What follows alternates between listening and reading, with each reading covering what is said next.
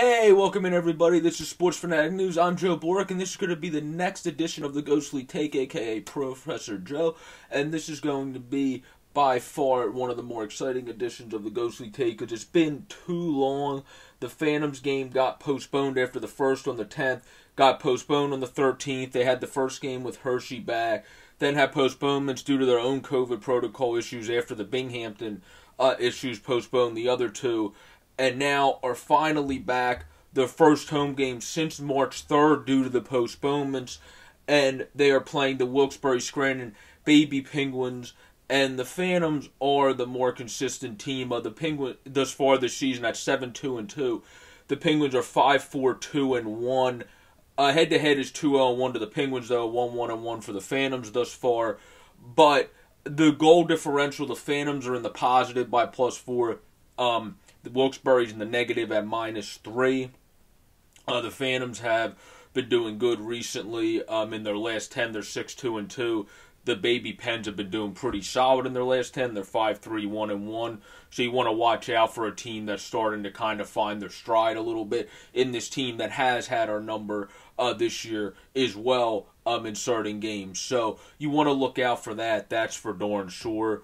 I think when it comes to Wilkes-Barre, you obviously got to watch out for some of their veterans. You got to watch out, obviously, for Berger. You got to watch out for Goudreau, Gruden, and then on defense, Lee, Lizotte. Lizotte's been playing very good in the games against the Phantoms. John Lizotte, he seemed to just play very poised, the mid-26-year-old now, and has played very solid against them. Miletic, as a young kid, he's only played in a handful of games this far. He has skill, though. You definitely want to make sure you watch out for him as a guy I wrote down. And Drew O'Connor, who got the NHL experience, is a guy that doesn't seem like he's going to need a lot of AHL time.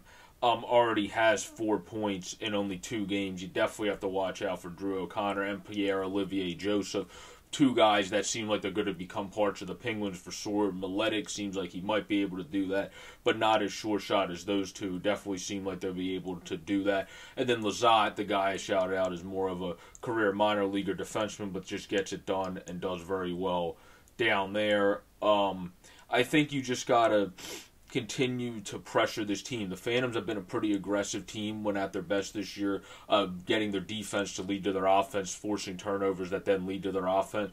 If you could do that against Wilkes-Barre, nothing against Starrett or Legacy or Larme. I just think when it comes to our goaltending, Legacy's playing the best when it comes to that, but he has a .917 save percentage. But if you look at our guys, I just think McIntyre, Sandstrom, and then obviously Lyon hasn't really played this year other than for one period. Those guys with a .922, Sandstrom's coming to his own. He's only played a couple games, looked really good in his other 2, other than this first game.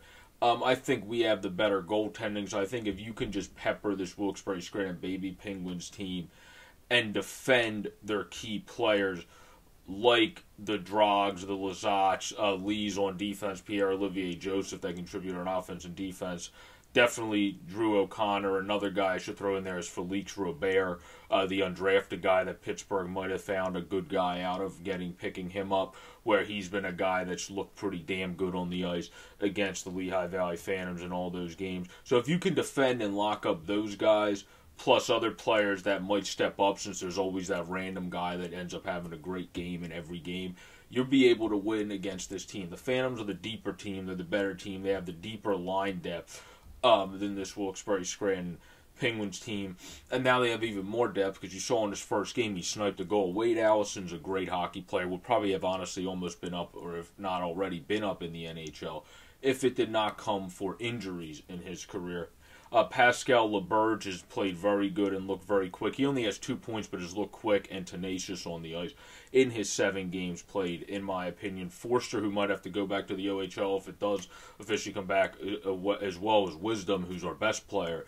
Both of those guys obviously look great. Wisdom's a star already in the AHL, and Forster's a guy that just looks like he's been a great guy that contributes every night, is always doing something right on the ice, whether it's in the defensive, a forechecking, an actual checking play, or making an offensive play. Lazinski's a fantastic forechecker that reminds me of Albe Kubel, honestly, a later round version of Knack, and seems like he can be a quicker sender coming from the Ohio State University program. Mason Millman, who would also have to go back to the OHL, has been one of the most consistent defensemen, and that's fantastic to see, to be able to see a guy that you picked in latter rounds only a year and 2 years ago, and then he's able to develop and do very consistent already and really show up and show out for you. I mean, that's just great to see. That's exactly what you want to see from your team, to see guys that you pick in latter rounds that already show up when they're not even supposed to be in the AHL yet and perform.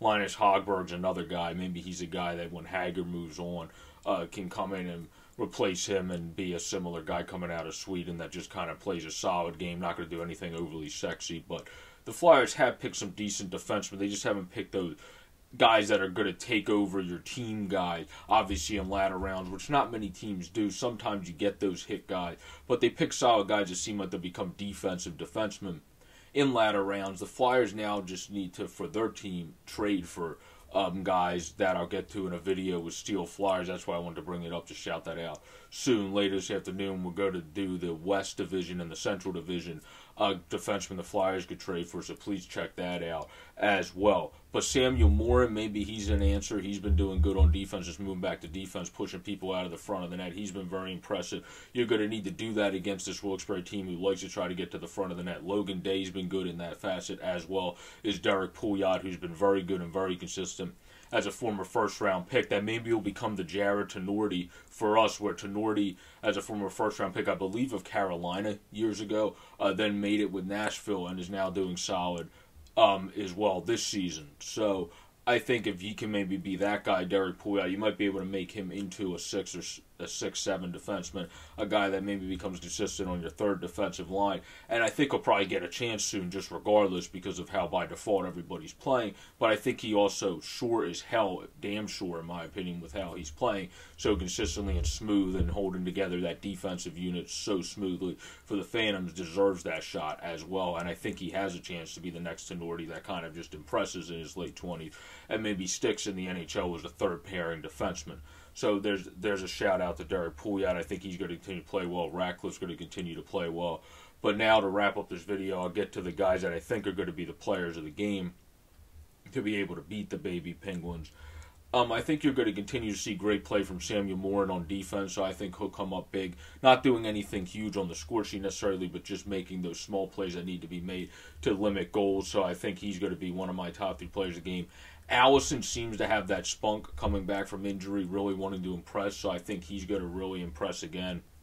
And then, obviously, you have to go with Zayd Wisdom in every game. I mean, the dudes just showed up and showed out in every game, and then Willman as well has showed up and showed out in every game, so those guys just seem to be stars in every game. And Garrett Wilson and Chris Mueller, the veterans, all deserve shout-outs for just being able to be the great leader that Scott Gordon and others shout out all the time in the pressers.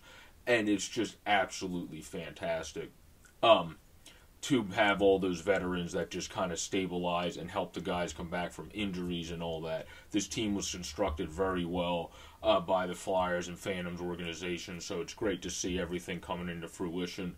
And then who knows, Greg Carey's still a free agent.